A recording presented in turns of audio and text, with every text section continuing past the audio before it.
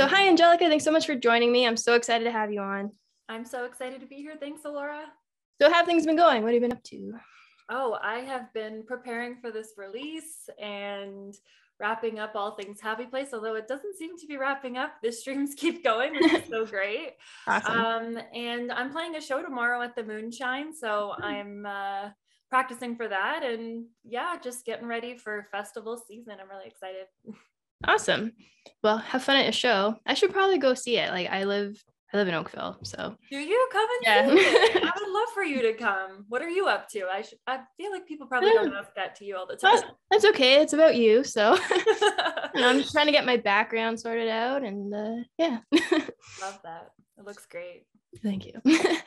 Well, let's get right into it. So what made you get into music in the first place? I grew up in a musical family. My mom plays guitar, my sisters play piano, and we grew up in the church choir. So I've been around music my entire life. We always had music blasting, whether it was Italian tunes or, yeah, because my nono, he really loved to sing. And so there was like all those fun Italian songs that we would grow up listening to, as well as like we just always had country music blasting throughout the house. My middle sister introduced me to Shaina Twain and all of the like great, all of the great 90s country girls. And honestly, it was uphill from there. Awesome. I also read that you like to put on concerts when you were a kid for your family. Yeah, we did. Me and my cousin, we actually look a lot alike, although I'm like 5 feet taller than her, but back then I wasn't. So we used to dress up the same, like twins and stuff. And we were at my cottage, or I believe it was my aunt's cottage, and we dressed up like Shania, put on like cowboy hats, did a little "Man, I Feel Like a Woman," and then my sisters joined in, and we always had like little concerts. We have a huge driveway, so we would put on like Spice Girls concerts, or I think we did Shania probably like once a week at some point. That's awesome. I love Shania. I like grew up on that Come On Over CD. Like, yes. So I feel you on that. And you also went to university for music, right? I did. I went to U of T in Sheridan College. It was for the theater and drama studies program, but there was like a lot of focus in vocals and performance and vocals there. I worked with some amazing coaches, and yeah, it was intense. I'm really, really fortunate to have gone there and to have worked with some of the best of the best. So was it more musical theater kind of stuff? No, it was more acting. Okay. But because I loved music so much, I wanted to focus more on that. So I would be like doing extra vocal classes outside of school with the coaches there at Sheridan College. Okay. Sorry. Oh my gosh, people are still doing fireworks apparently. Is that a firework? Yeah, that was terrifying. I'm so sorry. It's okay. That out. Oh my gosh. Where was I? Yeah. And for our last 2 years, they just like really prepared us for anything. So we did a lot of like film and television acting as well as musical theater. And I just always loved to sing. And they always got me to be a part of like, I was the vocal director of all the shows. And I was the music director. So I just always tried to get involved in music anytime I could.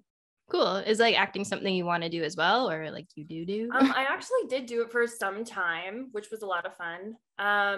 But I always kind of felt like singing like was always where my like soul was leading to. And I actually had a coach at my school tell me, you know, you come alive when you sing. And I was like, oh, that's really cool. And they're like, you're much more like believable when you're singing. And I was like, that's really cool, like a cool thing to notice. And I always just felt like so much more comfortable singing and performing than like actually playing other characters. I would always say to my teachers and stuff, I'd be like, but like I would never do that. And they're like, well, you'll probably do better in like film and television, which is where I kind of ended up. And I really just feel like I'm a very like empathetic person. So I always approach a role from that kind of place. And I think that's also what makes me a unique songwriter as well. Awesome. So like, have you done any like film and television, or like I what's going have. on there? I was on like those fun like reenactment shows. Okay. And I played like a lot of leads in that. That was fun. I did some background acting, and what's really cool about background acting is like it's all about like a look, right? So Yeah. I think I was like 16 or something, and they were like, "You look like this girl's sister. Do you want to get pushed into a pool and say this line?" And I was like, yeah, I do.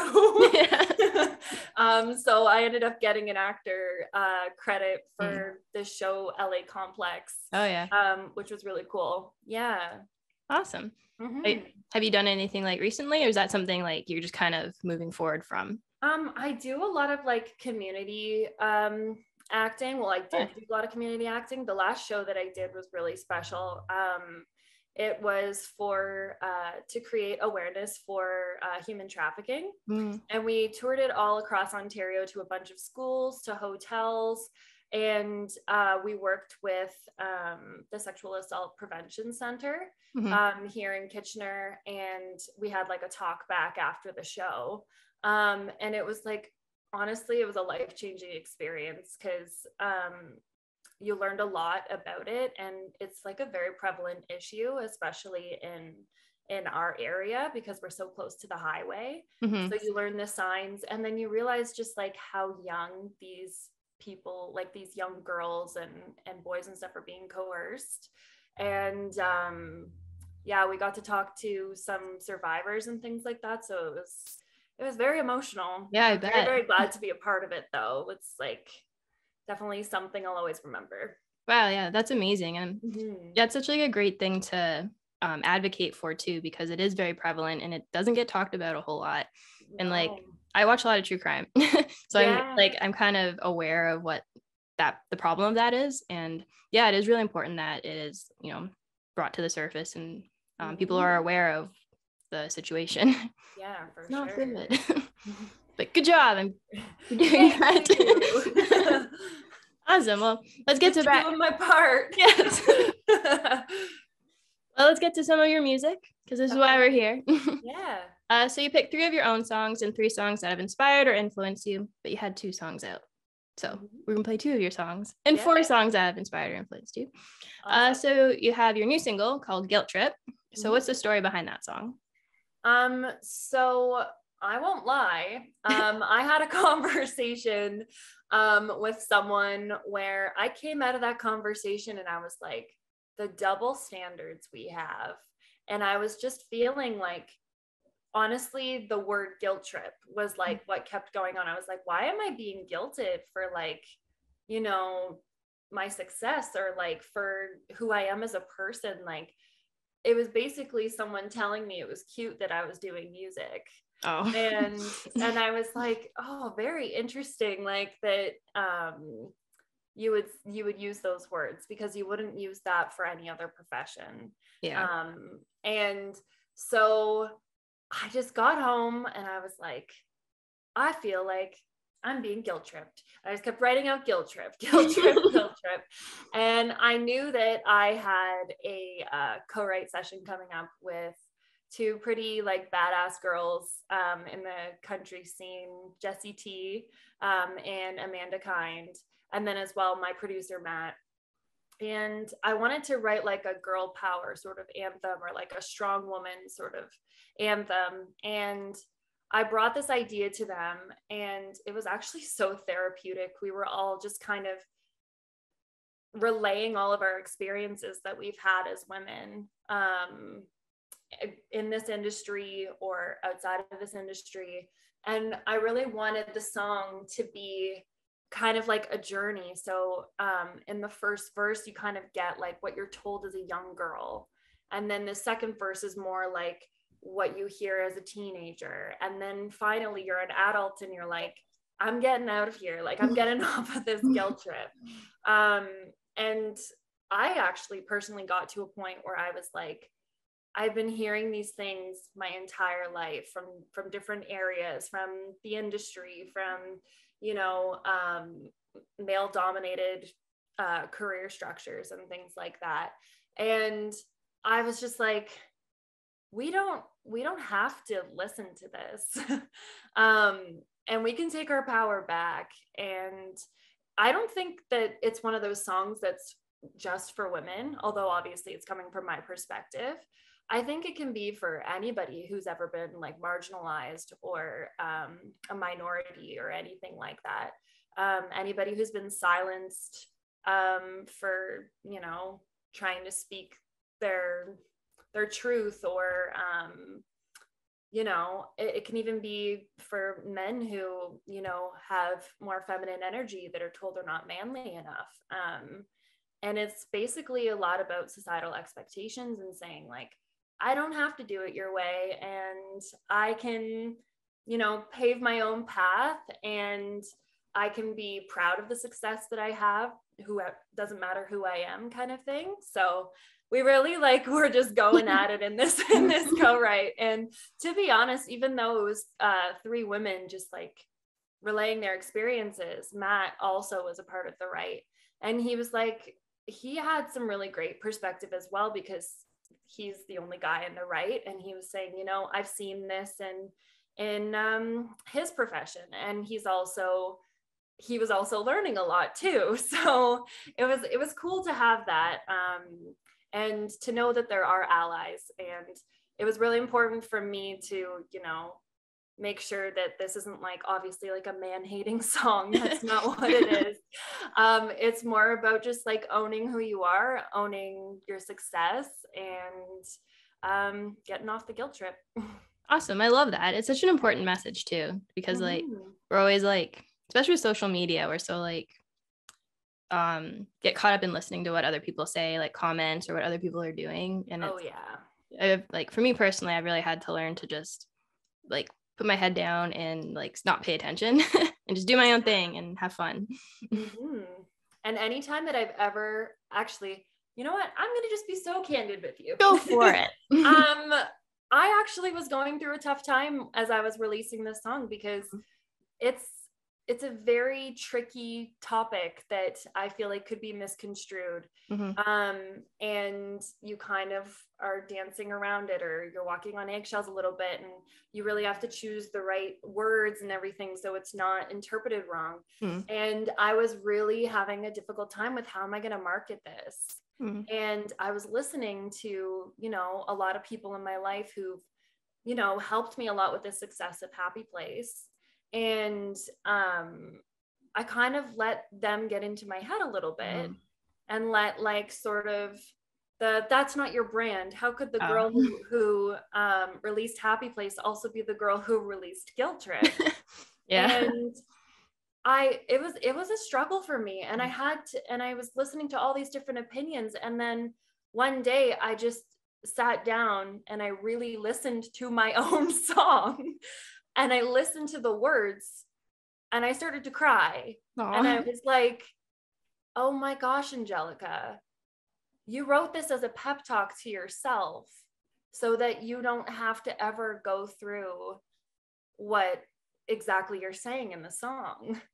And so it was really like ironic that I was going through it, and my own song actually helped me realize to take my power back, to own my accomplishments, and to go forth and do what I wanted to do and how I wanted to market the song. Because after all, I wrote the words, I brought the idea, you know? So why would I want to shy away from something that was a truth for me? It's very authentic. Being candid.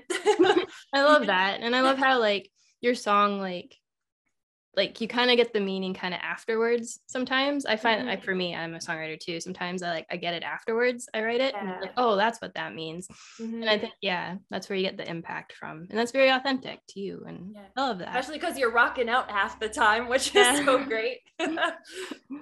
Awesome. Well, let's get to that song. So here is Guilt Trip. So what made you get into songwriting? I think I call it like Taylor Swifting my way through high school. Okay. I've kind of like coined that as a verb.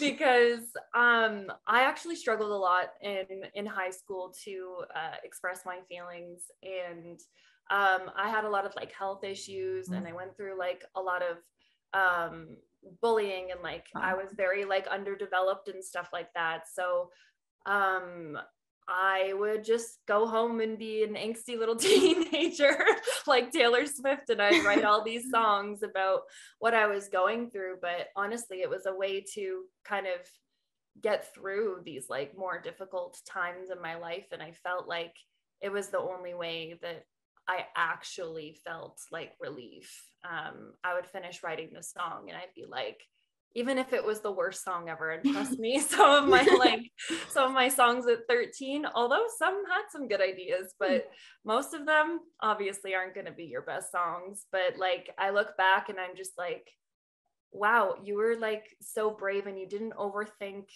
any of it. And I felt like that's why I also call it Taylor Swifting, because she was so honest back then and still is today. But yeah, definitely learned a lot from her for sure. Aw. And I read you recently began co-writing. So how has that been like compared to writing for yourself? It was crazy. But it's like changed the whole game completely, because honestly, some of these people that I've been writing with are geniuses. And especially when I went down to Nashville, I was like, ooh, boy, do we got to step up our game. And like, but it was really inspiring too. And it's just so great to see like the different perspectives and how people bounce off of each other. And I always love how if I'm stuck on something, or if I can't quite find the way to express it, somebody else is like, what if we did this? And it's almost like you have one mind, which is really cool. But it was a bit of a struggle at first, because for the longest time I was like, I really wanted to hold on to my ideas. And that was like a really tough thing to let go of, because I was doing it alone for so long. And then learning to let go and letting it go where it needs to go was probably the biggest lesson that I learned. And also learning to listen to other people as well, and be like, you're really excited when you're in the room, and you also want to like prove yourself.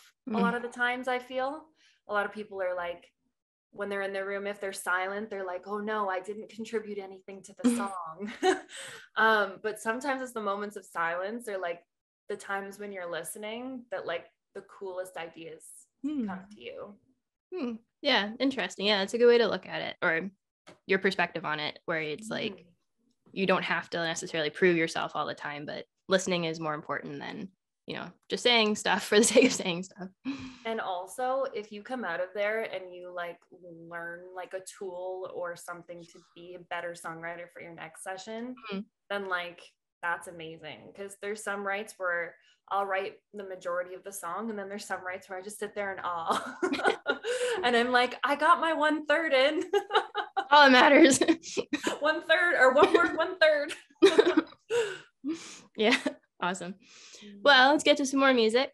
So the next song you have for us is Tougher by Lainey Wilson. So what made you pick this song? So when I heard this song, I'm gonna sound like an emotional blub. Go for it. But when I heard this song, I basically cried, and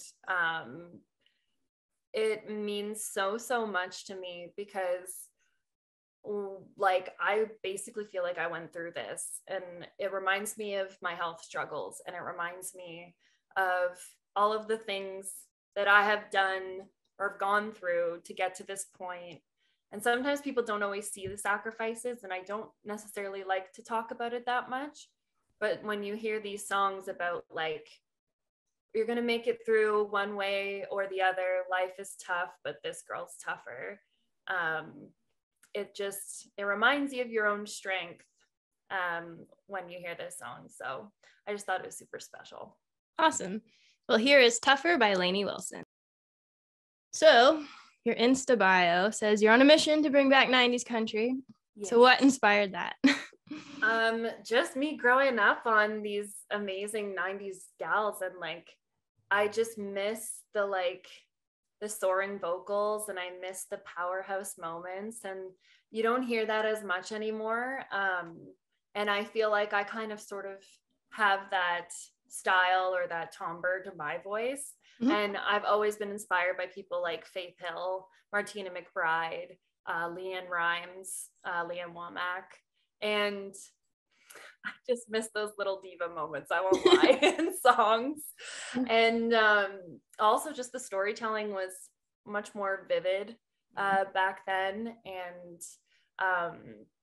I don't know how they did it. I mean, they had 4 minutes to do it back then. Now we have to do it in less than 3. But I just find that like the storytelling was just much more vivid and heartfelt. Like there was so much more heart in it, and I miss hearing a banjo every so often. I also just think because I grew up on it, it would always have like a big place in my heart for sure. So I'm like, well, if I was going to bring it back and if it kind of resembles my voice, then why not? Yeah. I mean, the 90s were a great time for country. Like it was really at like a boom at that time. Mm-hmm. So there was so much good music. Not to mention the females were killing it. Oh yeah. And like, I often say this because I think it's like important to say, like Shania was at the top, Faith Hill was at the top, Martina was at the top. And like, even though there were guys at the top as well, it just like, it isn't like that today. Mm-hmm. Like it's very difficult. Like you go on playlists and like, you barely see women at the top of the charts. Mm-hmm. And I don't think the caliber of talent has really changed.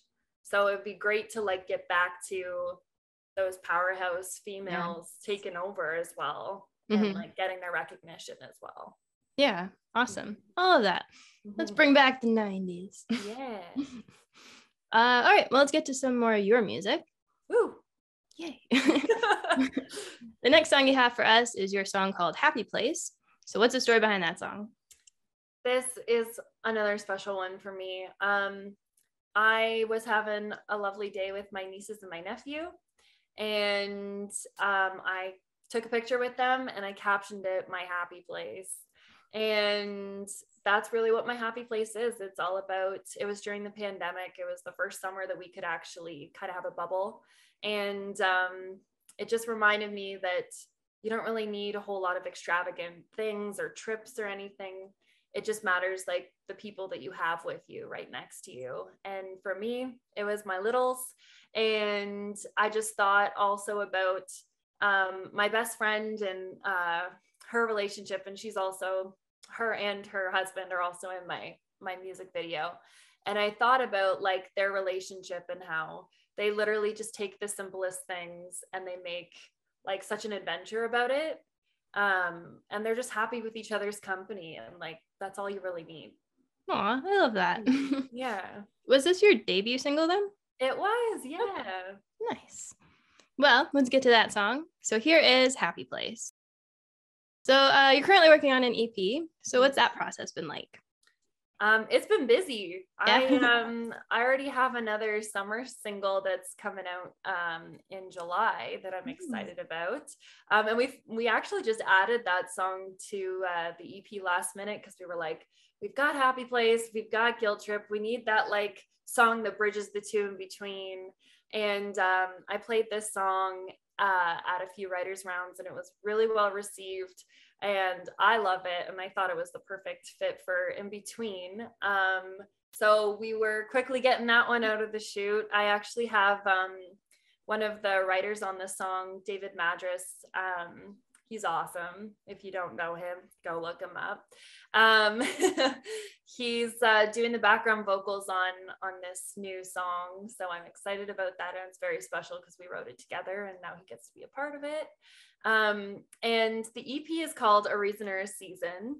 And part of it is all of the different seasons that you go through in relationships or just different stages in your life. So Happy Place obviously shows, a more lovey-dovey time.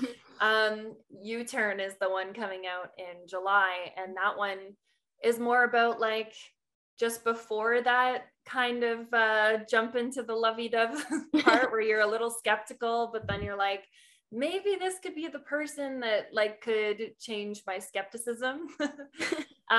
Guilt trip is more of like, I would say you're more sure of yourself and you're kind of coming into your own and owning who you are. And that was a really cool time in my life, when I got to that place, and I'm still working on it every day, of course. And then the other two songs are songs about loss, and not just about relationships, like romantic relationships, but friendships as well. So the one song is about a breakup with a best friend, and that was actually the song that came very quickly as a number one choice for the album, because that pretty much changed the whole trajectory of my life. As soon as I had that breakup with my best friend, I kind of had an epiphany where I was like, I'm better off now, even though it's super bittersweet. But I felt like I was just held back so much by this relationship, and I couldn't quite do all the things that I wanted to do. And once I was able to, you know, distance myself from that person, it opened doors for me to do music and to, you know, take things a lot more seriously. And I think everybody kind of goes through that in their 20s or, you know, some point in their life, because and that's the whole point as well. Like, you never know if that person's going to be in your life forever, or if they're just there for a season. And for me, I thought that she would be there forever, but life has different plans sometimes, and sometimes you just can't see it, but it was for the better. Aw. Well, I love that, and I'm really looking forward to when that's coming out. Thanks. So, well, let's get to some more music. So the next song you have for us is "I Hope You Dance" by Leanne Womack. So why'd you pick this song? So this song is actually a family special song.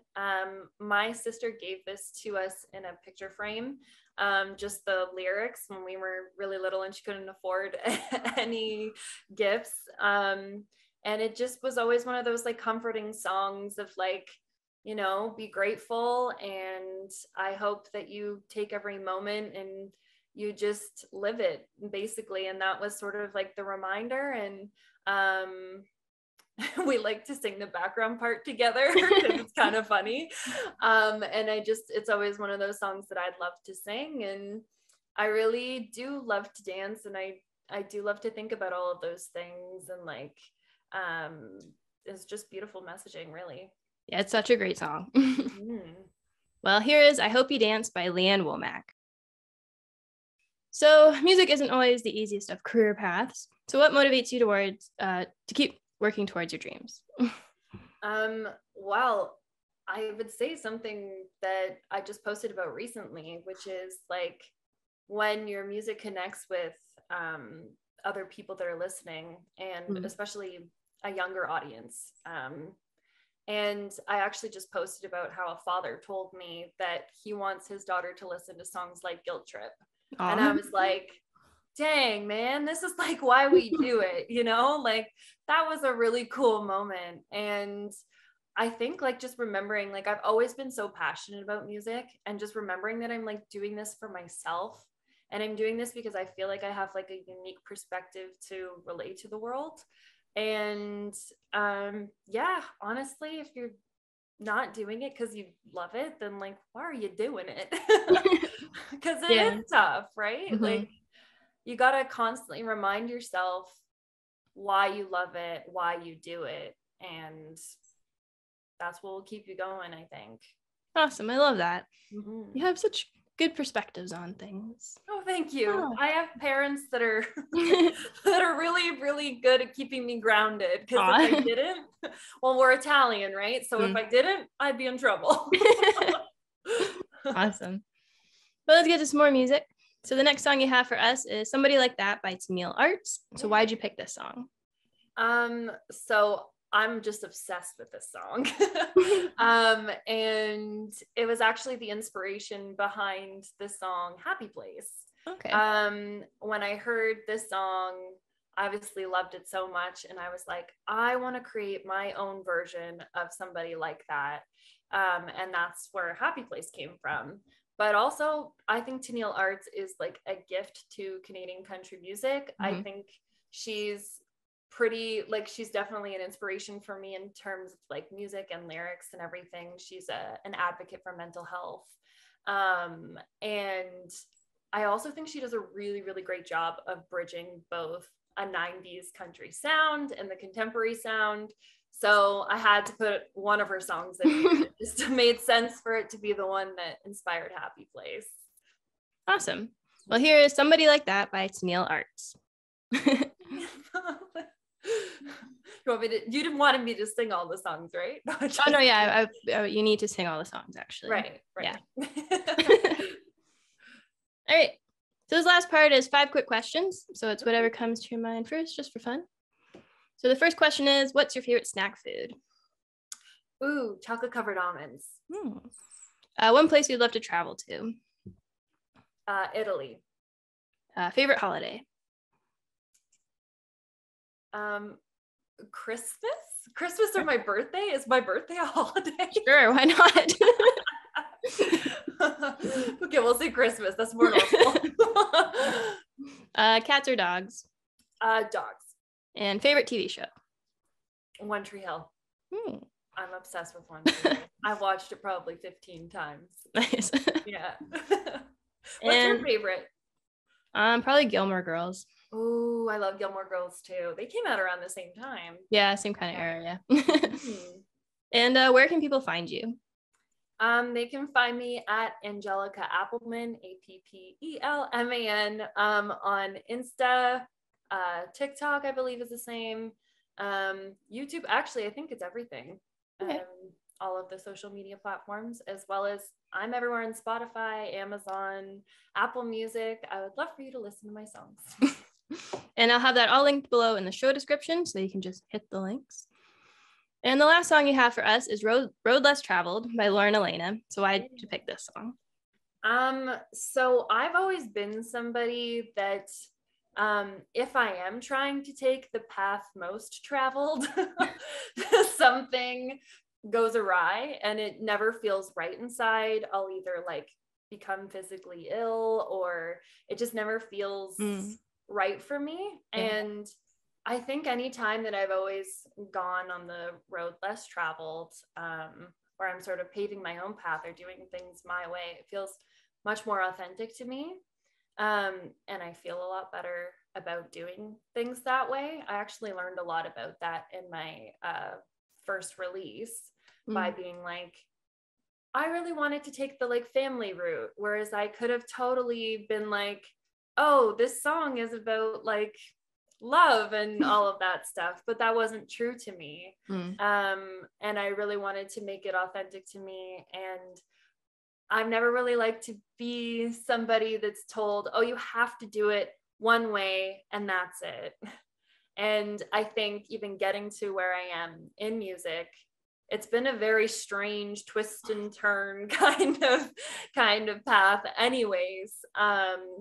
So it makes a lot of sense. And also Elora and Elena is amazing. This is a really tough song to sing. So I definitely admire her for her pipes. I said this to somebody and I think it might blow your mind, maybe. She sounds like Kelly Clarkson and Carrie Underwood together. Yeah, I can hear that. Sure. And I just think that's like the greatest kind of voice if you put it together. And she's definitely such a great role model with what she says in the song and what she says in the industry. So why not? Awesome. Well, here is Road Less Traveled by Elora and Elena. But before that, thanks so much for coming on. Thank you for having me. It's been fun. Yeah, and thanks so much for listening. And be sure to come back next week for more country music.